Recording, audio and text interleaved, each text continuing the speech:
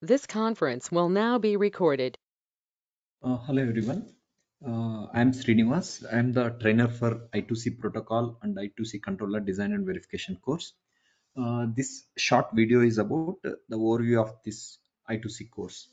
Basically, as part of this course, we will be learning I2C protocol. I mean, all the aspects of I2C protocol, the architecture of an I2C based system, and what are the various components, and how the communication between master and slaves happen, and what are the signals that are involved in I2C, like the what is the significance of SCL, SDA, and how does the timing diagram look like for a write scenario and read scenario. So all those aspects we'll be discussing in detail.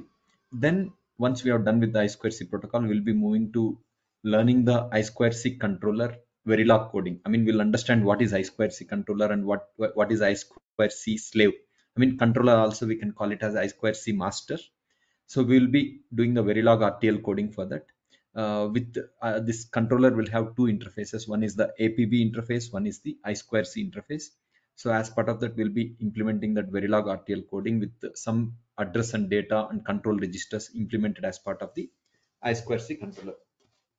And also will be to verify that RTL, we'll be developing a Verilog based test bench.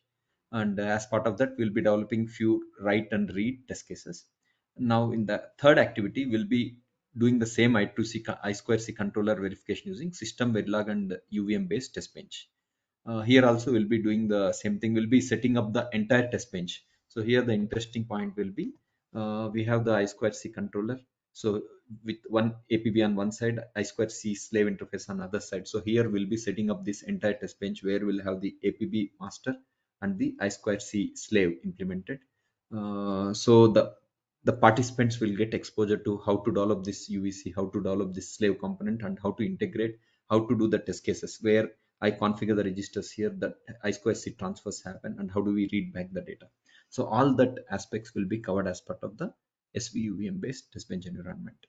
And this will also, I mean, I2C is a bit complex protocol compared to other protocols like SPI and UART, because I2C has one signal STA, which is a bidirectional port, which makes the things more complex compared to other protocols.